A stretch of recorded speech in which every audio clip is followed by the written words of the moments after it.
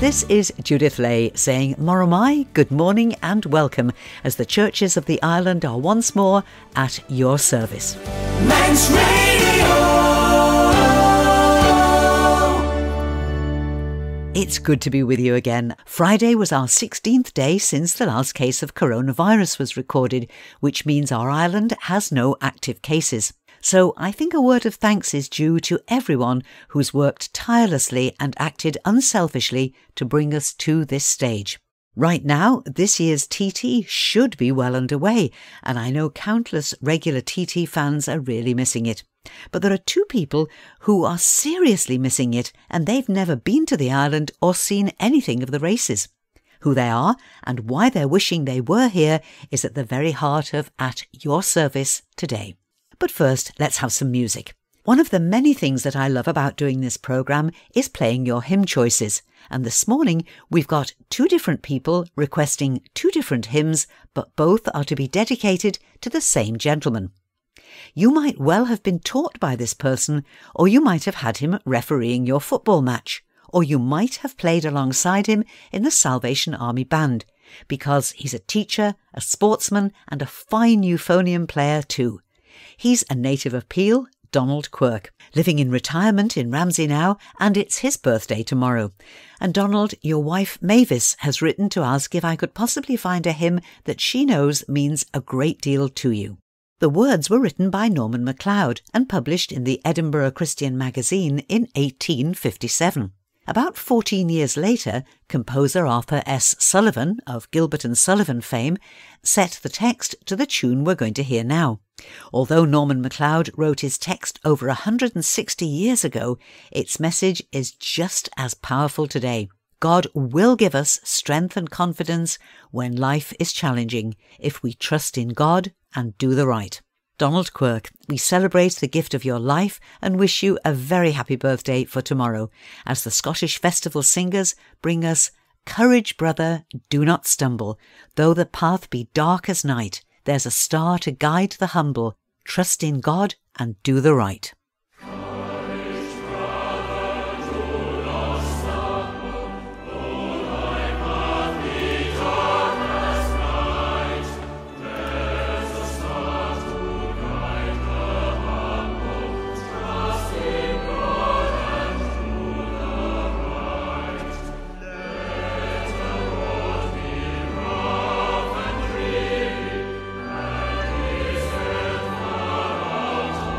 Son.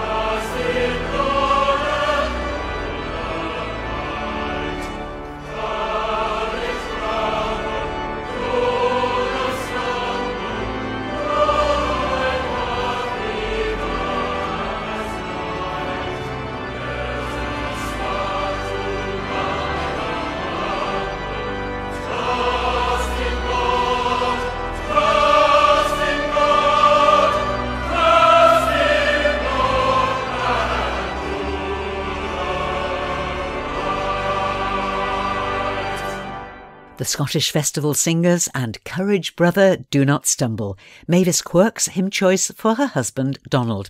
Mavis and Donald, I hope you'll be listening right to the end of the programme, as there might be something else you won't want to miss. And do please keep telling me your favourite hymns. They're such an important part of At Your Service. And at the end of the programme, I'll remind you how to contact me. Now, this should have been a very special weekend for the island's Methodists. They should have been enjoying a visit from the joint leaders of the British Methodist Connection. That's the collective name for all the Methodist districts of Scotland, Wales and England, along with the Channel Islands, Shetland and, yes, the Isle of Man. Leader of the Methodist Church on the island, Reverend Richard Hall, has more. Each year at the Methodist Conference, the president, always an ordained presbyter, and vice president, always a layperson or deacon, are elected. Despite the slightly confusing titles, the president and the vice president are of equal standing and status and form together a joint presidency. They serve for a year, and a major part of what they do during that year is to visit many of the Methodist districts across the British Isles and across the world.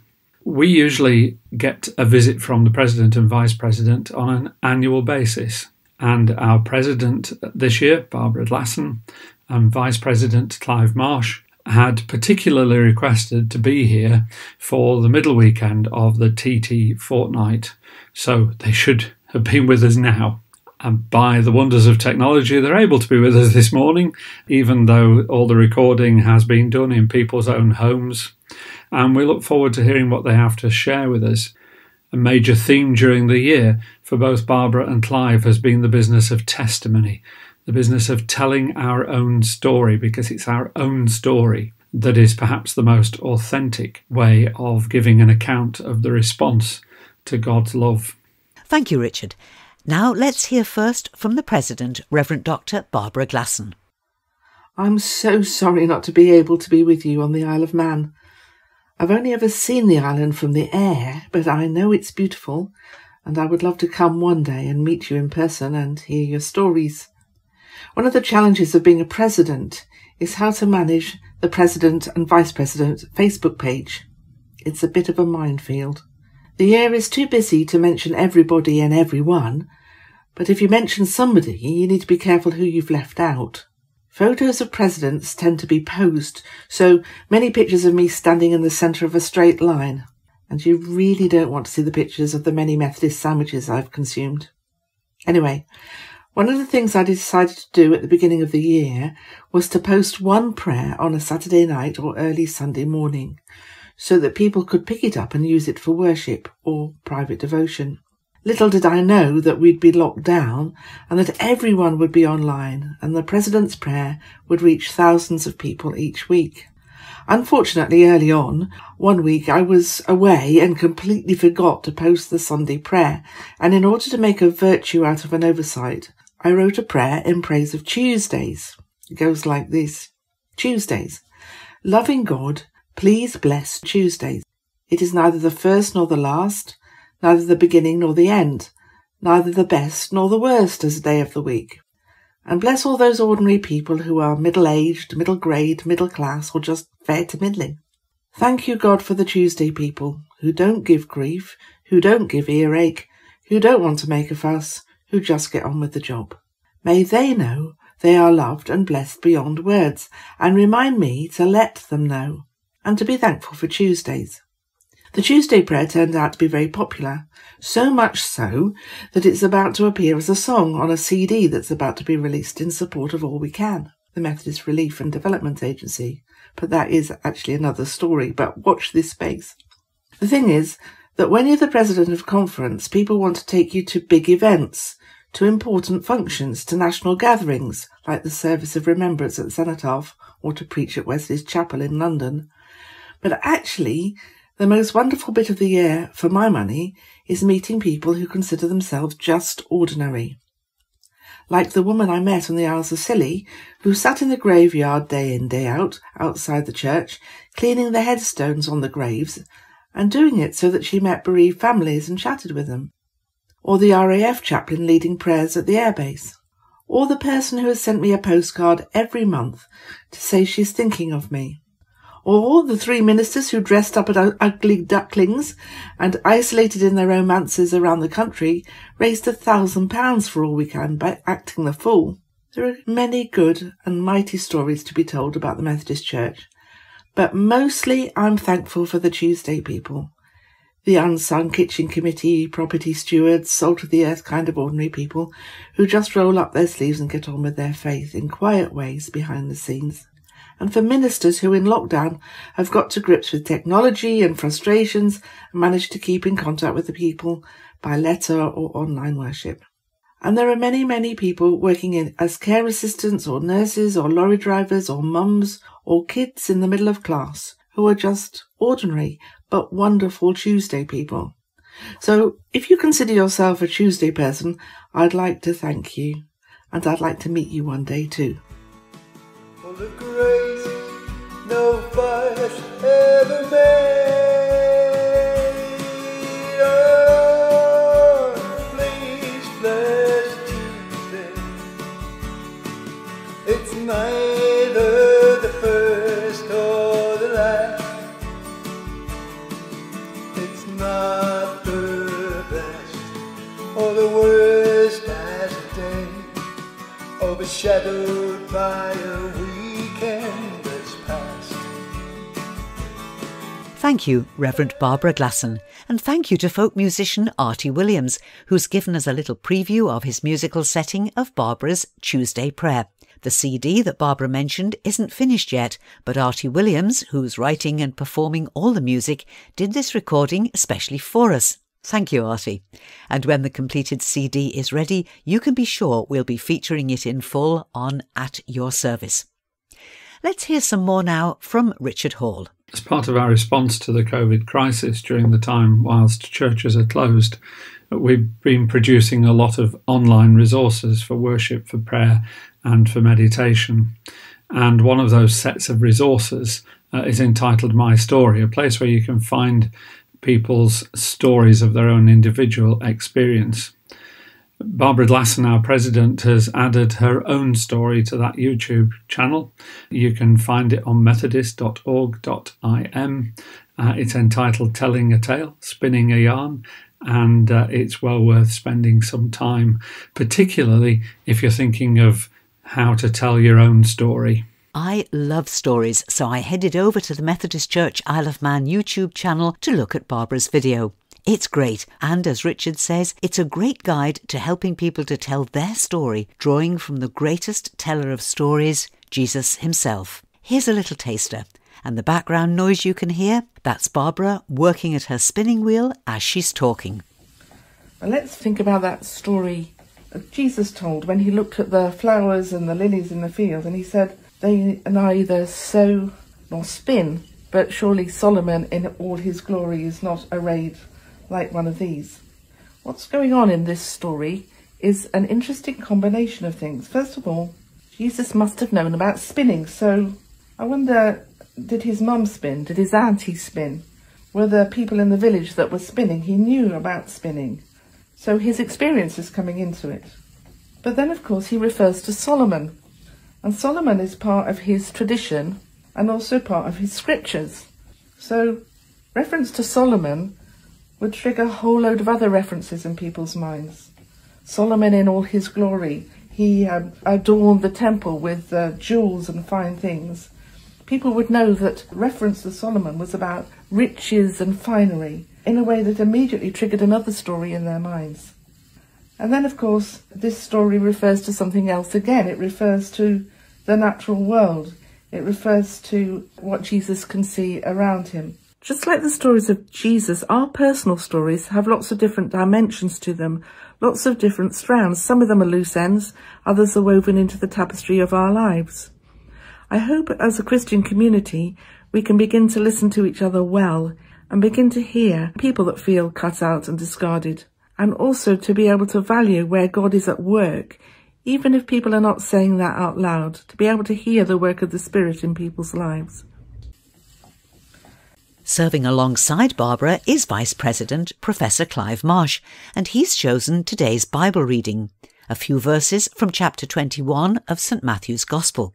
In this chapter, we find Jesus teaching in the temple courts. The chief priests and elders query his authority, which, understandably, sparks a discussion, during which Jesus says this to them. There was a man who had 2 sons. He went to the first and said, "Son, go and work today in the vineyard." "I will not," he answered, but later he changed his mind and went. Then the father went to the other son and said the same thing. He answered, "I will, sir," but he did not go. Which of the 2 did what his father wanted? The first, answered the chief priests and elders. Jesus said to them, "Truly I tell you, the tax collectors and the prostitutes are entering the kingdom of God ahead of you. For John came to show you the way of righteousness, and you did not believe him. But the tax collectors and the prostitutes did. And even after you saw this, you did not repent and believe him." One of the things I've been doing a lot during my year as Vice President of the Methodist Conference, and which it would have been nice to do with Methodists on the island, had we been able to make our visit, is having lively discussions about the place of the Christian Bible in church and society. Christians of all different types and denominational backgrounds are all fully aware that the Bible is important for Christian faith, but people read it and use it in different ways. For some, it's a kind of background set of texts which has helped shape the faith in which they live. For others, it's a collection of writings which they read a chunk of every day, and it supports their faith directly every day. For others, it's a text to be heard and interpreted in church and is best read by others in the context of worship. Those people in particular will be missing public worship at the moment. And then beyond the church, people have their opinions about the Bible, positive and negative. Even the celebrity atheist Richard Dawkins thinks people should learn about the Bible, even if only to be well informed to understand much of the history of English literature. But however we ourselves use the Bible, it's very often an exciting thing to do to wrestle with biblical texts in the company of others. When you don't just listen to someone expounding to you what the Bible means, but sit down alongside others, asking questions and opening up honestly about what you make of the text in front of you. When you admit to what you just don't get, and when you identify what has moved you and shaped you, and even voice what repels you in what you find in the Bible. Such conversations and group discussions can be invigorating for both faith and for life in general.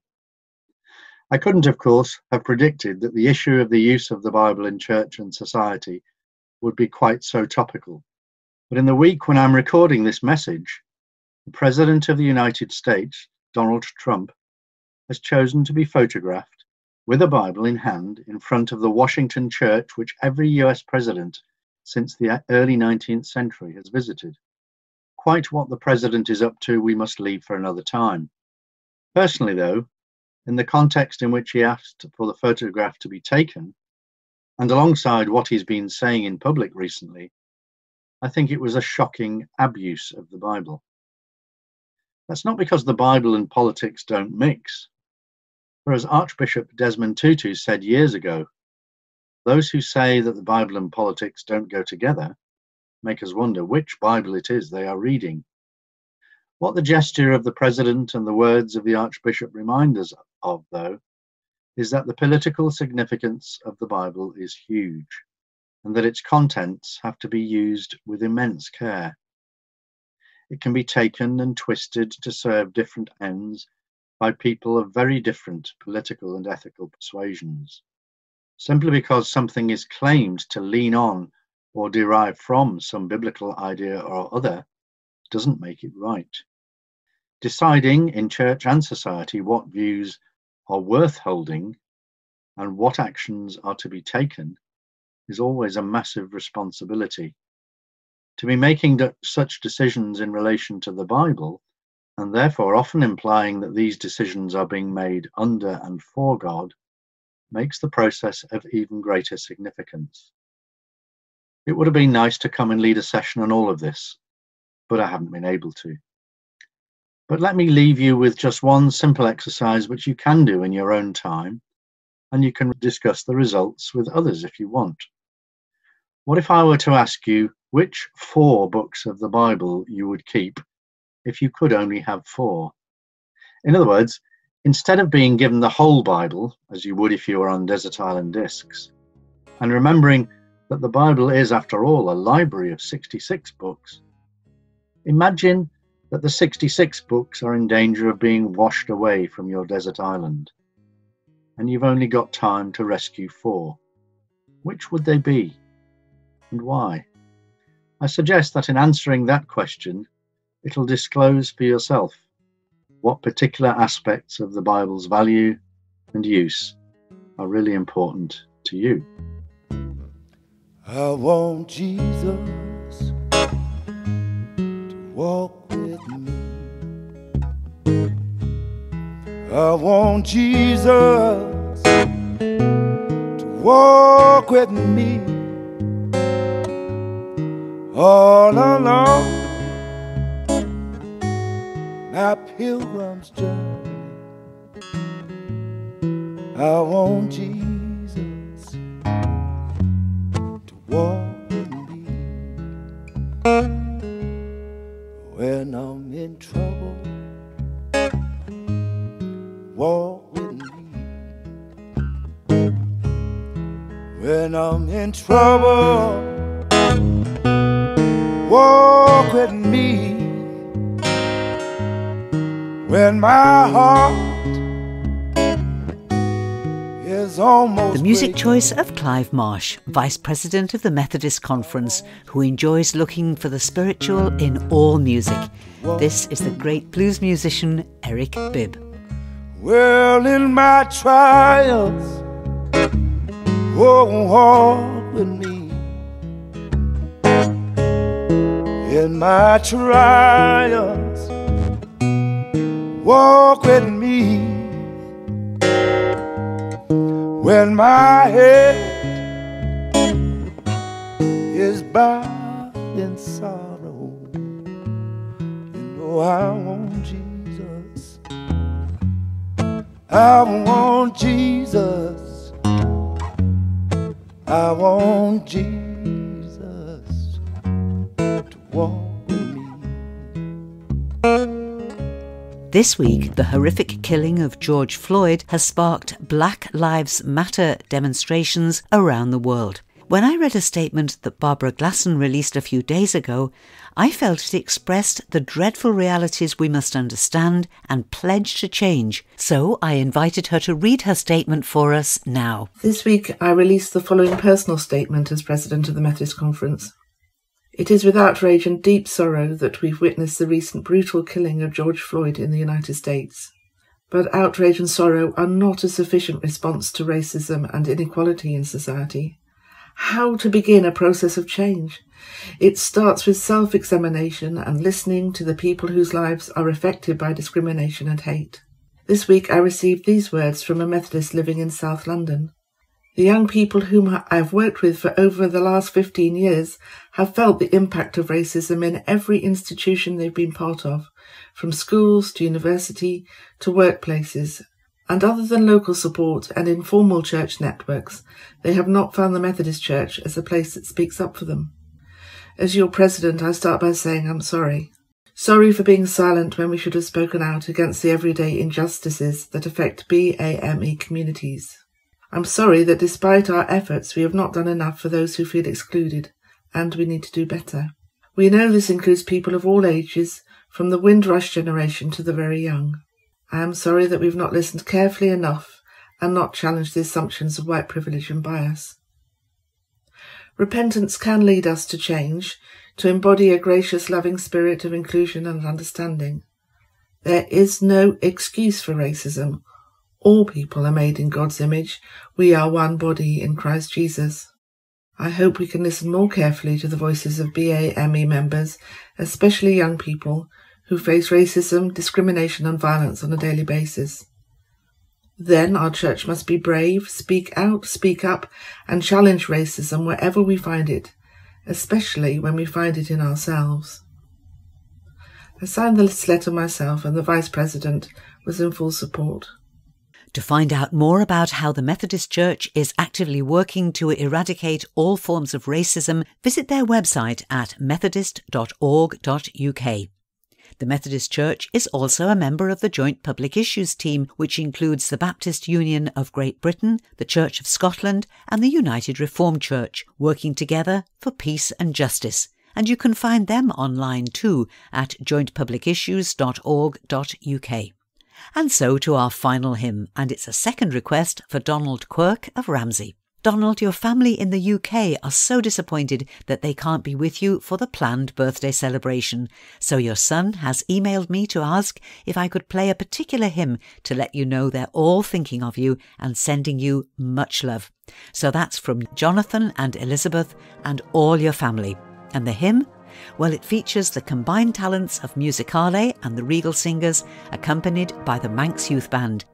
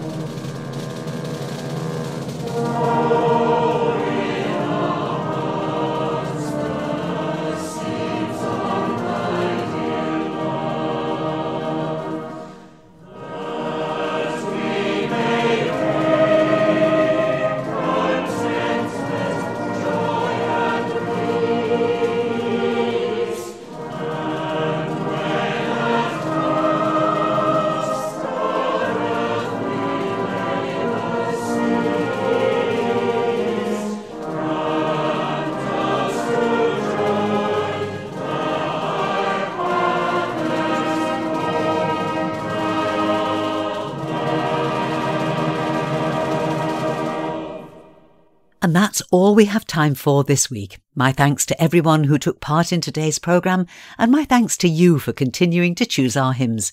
Do please keep letting me know your favourites. You can email me anytime on judithley@manxradio.com, and Ley is spelt L-E-Y. I'd love to hear from you.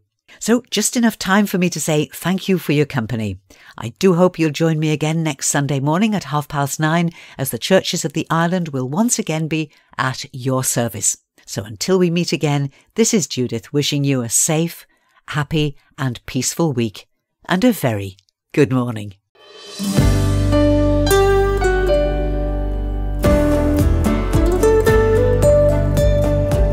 The Nation Station.